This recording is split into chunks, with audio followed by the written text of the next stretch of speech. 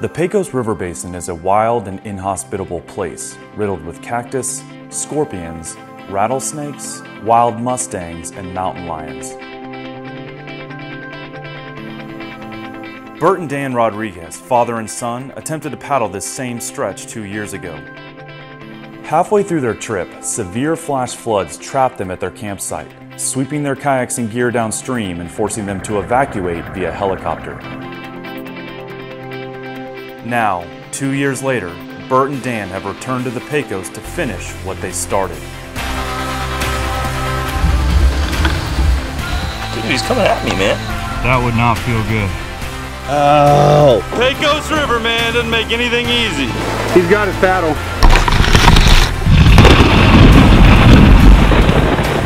These petroglyphs were carved by the indigenous people in this region, and these are about 3,000 years old. These are just incredible animals to spend a little time with.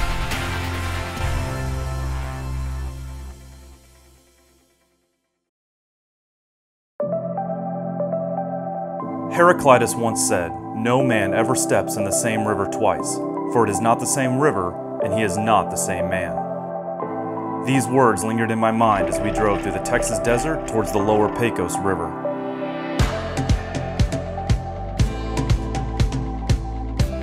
For Bert and Dan, this isn't just another river trip.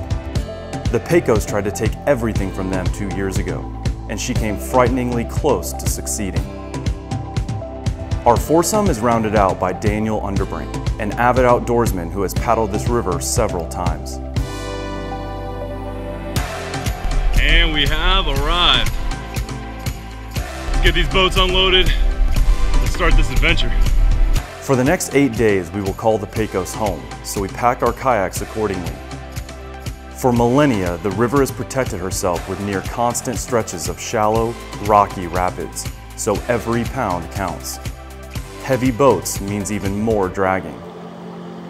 Gonna do a quick safety prayer before we shove off, then we're ready to go. Our Pecos River adventure starts now. All right, made it about 50 yards and we already have to portage over this small bridge. The Pecos region is rich with history. In the 19th century, people referred to west of the Pecos as a reference to the rugged desolation of the Wild West. We've agreed on a daily mileage goal, but like any self-respecting group of anglers, our minds are set on meeting some of the local residents. Fish, fish. Fish on, first fish of the trip. Woo! He's not big, but it's first Pecos River bass.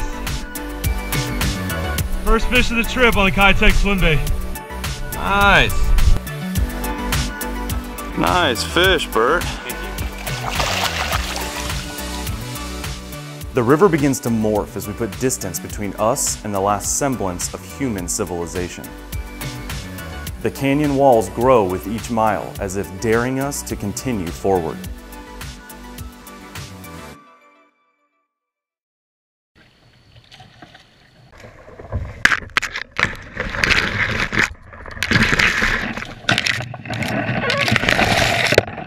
All right, so already lost a rod. I broke my first rod.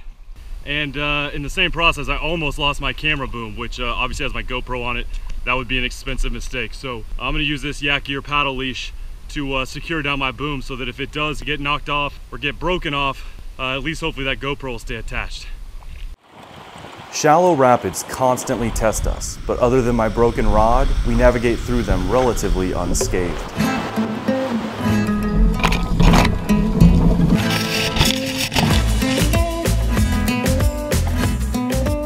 All of us possess at least moderate experience paddling rapids on sit-on-top kayaks, so we don't bother scouting most of the runs.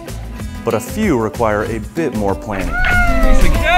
So Underbrink says this is the one little stretch of rapids that he seems to flip on just about every time. Doesn't look that bad at first glance, but the way the current's pushing, it wants to push you into this giant boulder sideways. Alternatively, we can go around the rock to the left, and he says it's a lot calmer, but what's the fun in that?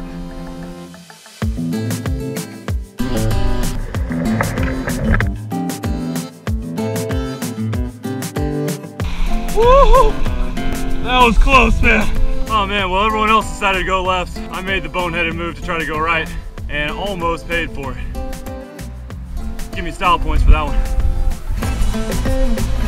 While most whitewater paddlers would laugh at us, our sit-on-top fishing kayaks are not designed for this type of water. All that fly leeches. My Wilderness Systems attack is 14 feet long, which hurts its maneuverability, but its extreme stability made up for both its length and my lack of expertise in swift water.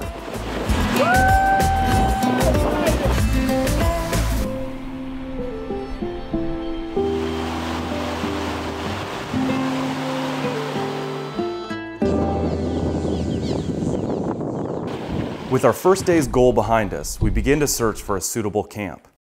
It doesn't take long before Underbrink recognizes a familiar rocky outcrop. Not a ton of wood, but there's some cane that we could use. Start a fire. Someone's definitely camped here before, and they left a little bit of trash, which is aggravating to me. This place is 100% pack in, pack out, and it's frustrating when people don't follow that. We'll either burn that or bring it with us. Pick up after whoever is here before. Oh man, it feels good to get out of those wet, stinky, sweaty clothes. We did 9 miles today. The total trip's 61, so you know, 9 miles out of 61, that's pretty good pace. That's the 6th of the trip, so who knows if we'll stay on track, but after day 1, we're sitting pretty. You get my tent set up, relax for a little bit. Today was not easy, I'm worn out.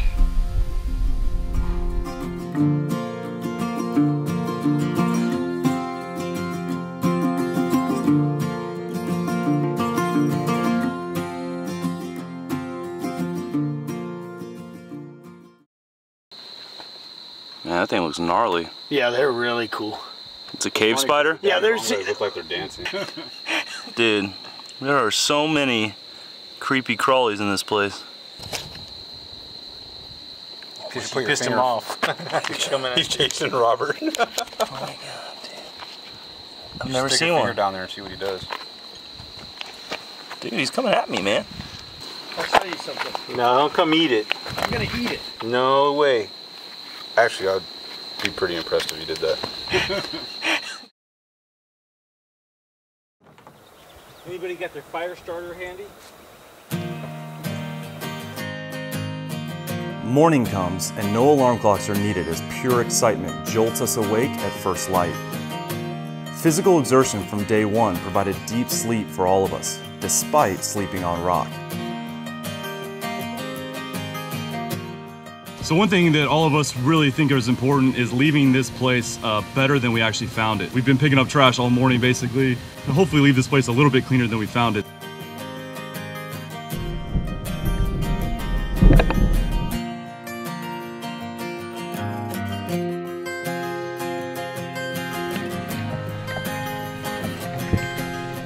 And we've got a pretty gnarly headwind first thing this morning. Figures. The steep canyon walls act as a funnel, and the wind takes advantage by whipping through the massive crevice in the earth like a freight train. That wind is insane. It's these big canyon walls, they funnel that wind down, and it is gnarly. This river is notorious for near constant headwinds, and now we're getting our first taste.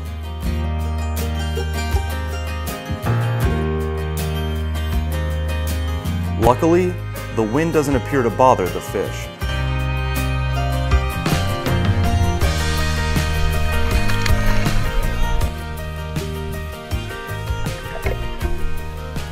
It's a good one. It's a big fish of the trip so far. Yeah, that's a solid Pecos River largemouth.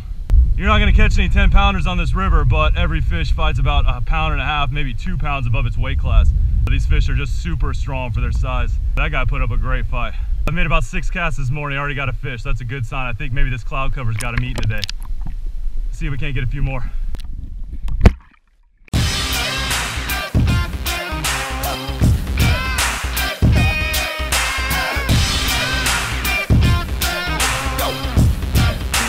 What are they hitting on that swim bait?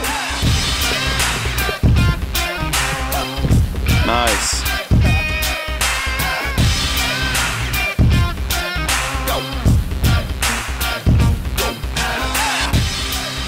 When every pound counts, Water weight is your enemy.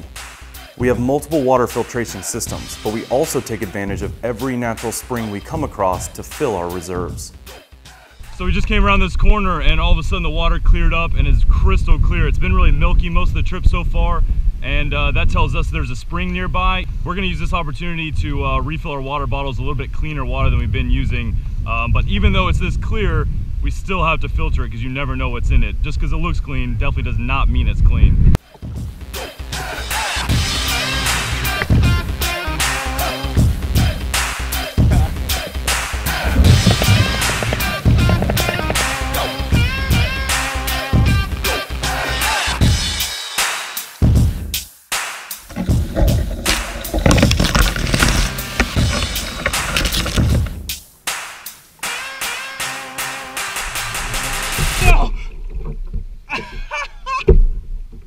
As we make our way towards Everett Canyon, Dan and Bert announced that the wild mustangs they encountered on their first trip were spotted not far ahead. All right, so we're coming up to the area where the wild mustangs like to hang out. We found some game trails where they've been coming through this thick cane to get to the river.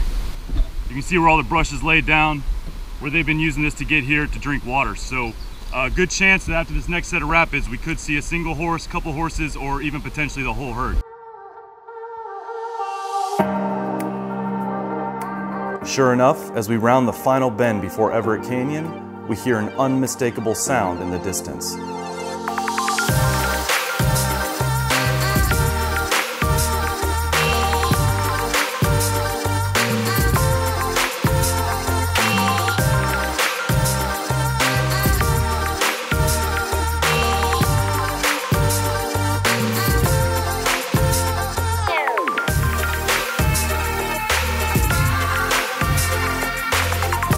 Getting a little aggressive. I think it's time to move on.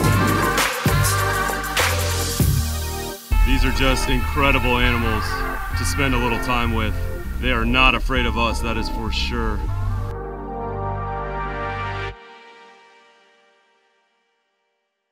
They're staring at us. I'm thinking that they want to cross the river, so we're gonna get out of their way, but to hang out within about 20 feet of 5 wild mustangs here in the Pecos River, just an experience that it's hard to put into words.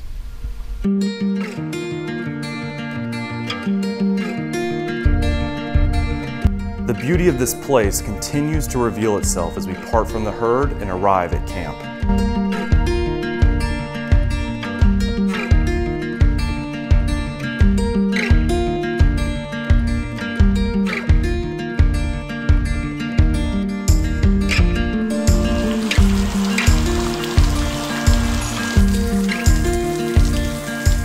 So 99% of the time, if you've got a spring where it's running through the ground, because it's being filtered through the earth like that, it's safe to drink just right out of the ground. Now, disclaimer, I'm not telling you to drink any water without filtering it. You never know, but we all just tasted it. It is delicious, so if it is contaminated, at least we're all in it together. That is too cool.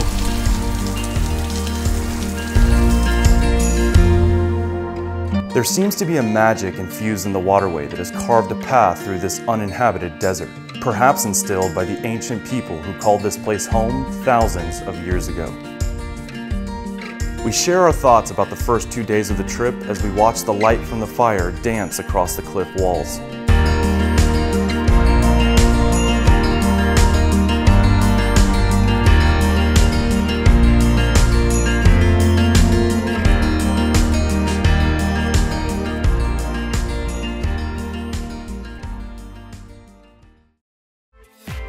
Coming up in part 2, we'll traverse the flutes on day 3, an endless stretch of shallows that means lots of dragging. Then on day 4, we'll make it to the fateful campsite the boys found themselves trapped in during the Langtree flood. And as fate would have it, a storm meets us there. That's not good.